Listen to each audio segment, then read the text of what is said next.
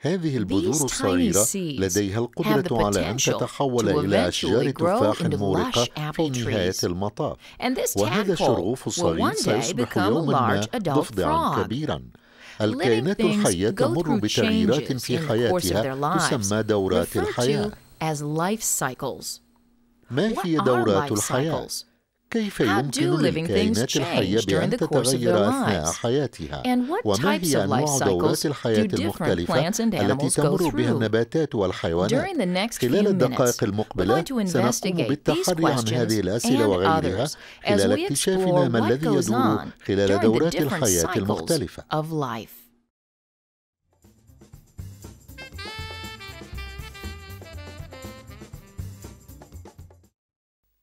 أنت بلا شك تعرف الدراجات. الدراجة لها عجلتان مستديرتان. كلمة دورة تشير إلى التدوير أو تكرار النمط. هناك دورات مختلفة يقوم العلماء بدراستها كالدورة المائية أو دورة الصخور، وهذان مثلان من الدورات. الدورات غالبا ما تعرض بطريقة دائرية. كل كائن حي له دورته الحياتية الخاصة، لكن معظم الكائنات الحية تتبع نفس النمط العام، وهو النمو والولادة والتكاثر والموت. حسنا، لنلقي نظرة فاحصة على دورة حياة النباتات المزهرة.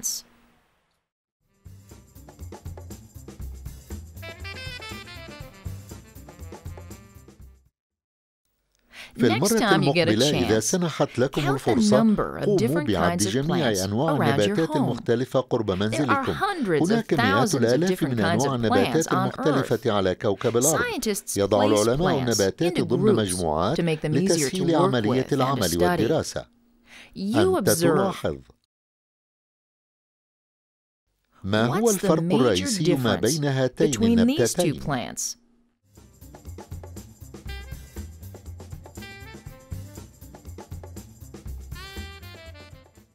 هذا صحيح. السرخس نباتات غير مزهرة، وهذه نباتات مزهرة. النباتات المزهرة هي النباتات المتوافرة بكثرة على الأرض. لنلقي نظرة سريعة على دورة الحياة العامة للنباتات المزهرة. هذه البذور ستصبح في نهاية المطاف نباتات فاصولياء. بعد فترة الصراحة تبدأ عملية إنبات البذور إذا تلقت الماء ودرجات الحرارة الصحيحة والأكسجين. في عملية الإنبات تبدأ عملية تشكيل البراعم. بعبارة أخرى تبدأ عملية النمو.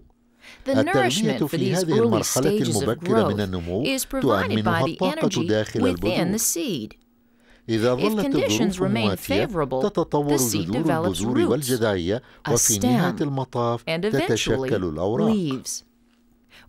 عندما تتشكل الأوراق في النبتة تستطيع إنتاج غذائها الخاص من الطاقة الشمسية من خلال عملية التمثيل الضوئي. النباتات المزهرة الناضجة تطور في نهاية المطاف هياكل إنجابية تسمى الأزهار. تحتوي الأزهار على هياكل إنجابية ذكورية وأنثوية يمكننا رؤيتها رغم أنها أحيانا صغيرة جدا.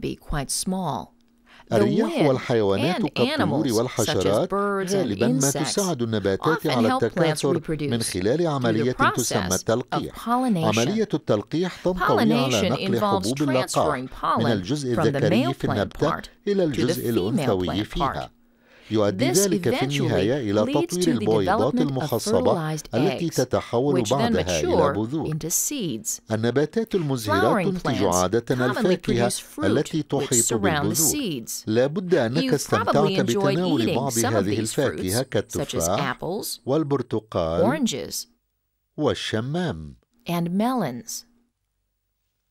في الطبيعة الفاكهة التي تحتوي على بذور تسقط على الأرض فتتناولها الحيوانات الأخرى، ثم تشق البذور طريقها لتصل إلى الأرض وتنبت فتبدأ دورة حياة جديدة.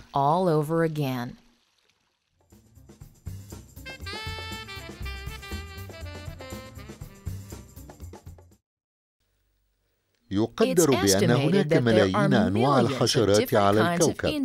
الحشرات لديها دورة حياة رائعة. أنت تقارن. قارن شكل هذين الكائنين الحيين.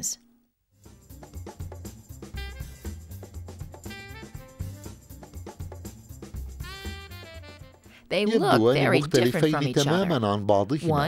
الأول يشبه الدودة، والثاني له سيقان ويشبه الحشرة. من الصعب أن نصدق بأنهما في الواقع نفس الحشرة، فقط في مرحلة مختلفة من حياتها. الحشرات وبعض الحيوانات الأخرى تمر بسلسلة من التغيرات تسمى التحول. التحول هو العملية التي يتغير من خلالها شكل الحيوان. نشير عموما إلى هذه التغيرات في الشكل على أنها مراحل. الحشرات كالفراشات والنحل والذباب تمر عبر تحولات تسمى تحولات كاملة. في مرحلة التحولات الكاملة تضع الحشرات البالغة البيض، ثم يفقس البيض ليصبح يرقة تشبه الدودة. أحيانا تسمى اليرقة يسرعا أو ديدانا أو يرقات.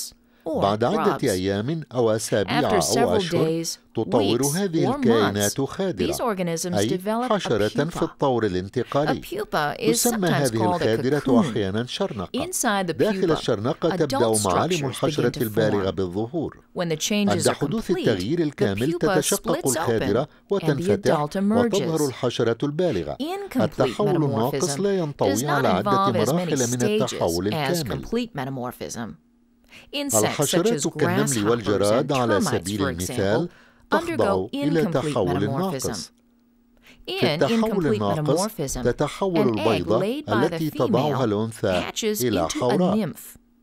الحوراء تشبه الحشرة الكبيرة، ولكنها أصغر وغير مكتملة. عادة تبدأ الحوراء بسلسلة من التحولات خلال نموها، وتشبه كثيرا البالغة منها. بعد عدة أسابيع أو أشهر تصبح الحوراء حشرة كاملة بالغة قادرة على الإنجاب. هذه ليست سوى أمثلة على دورات حياة الحشرات.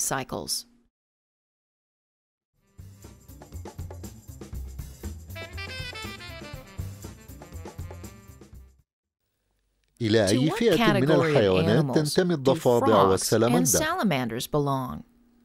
الضفادع والسلمندر تنتمي إلى مجموعة من الكائنات الحية تسمى برمائيات.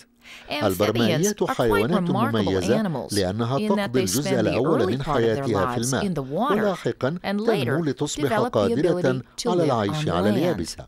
البرمائيات كهذا الضفدع تضع بيوضها في الماء. بعد فترة من الزمن تنمو الحيوانات التي تشبه الأسماك وتخرج من البيوض وتسمى الشراغف. الشراغف هي مرحلة اليرقات بالنسبة للضفادع. أنت تقارن. كيف يمكن مقارنة الشرغوف بالضفدع البالغ؟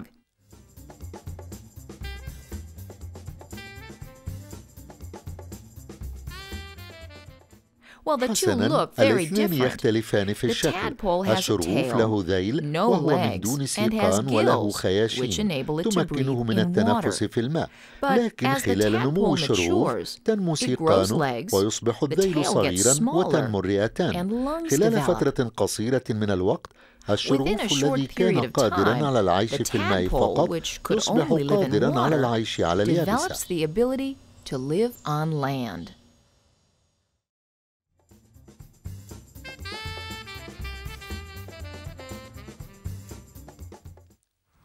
الثدييات مثل الأيائل وأسود البحر والبشر تختلف دورات حياتها عن الكائنات الحية الأخرى التي ذكرناها.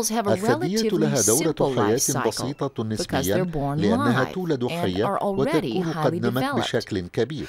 فارق رئيسي واحد هو أن صغار الثدييات تتغذى من حليب الأمهات. معظم الثدييات الصغيرة يهتم بها أحد الأبوين أو كلاهما لفترة طويلة من الزمن، أحيانا لسنوات طويلة. يستغرق النمو وبلوغ الثدييات فترة أطول من فترة نمو بقية أنواع الكائنات، ويستغرق بلوغها سن التكاثر فترة أطول أيضا.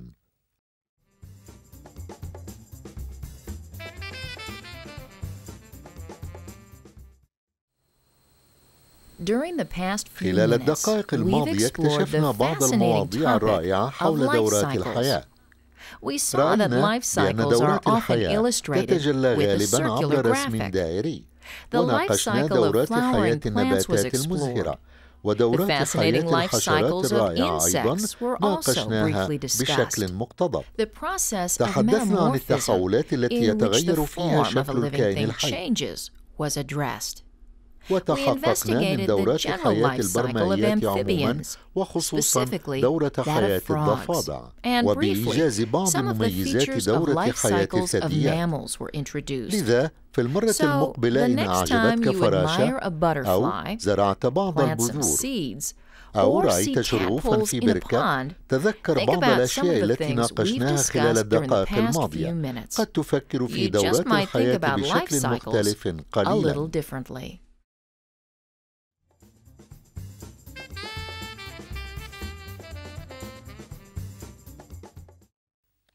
والآن املأ الفراغ بالكلمة المناسبة لإكمال الجملة. حظا سعيدا. لنبدأ. أولا، فراغ الحياة تشمل المراحل التي يمر بها الكائن الحي خلال حياته.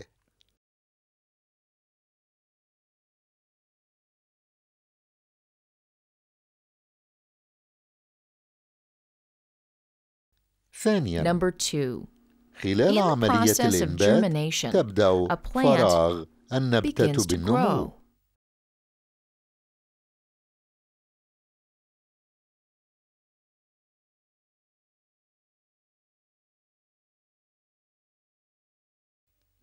ثالثا، فراغ هو عملية تغير شكل الحيوان.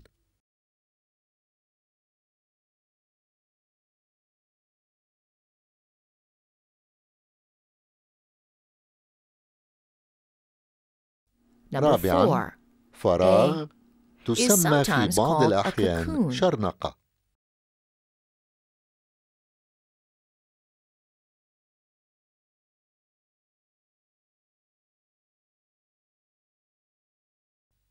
خامسا، الشرغوف هو مرحلة اليرقات لدى فراغ.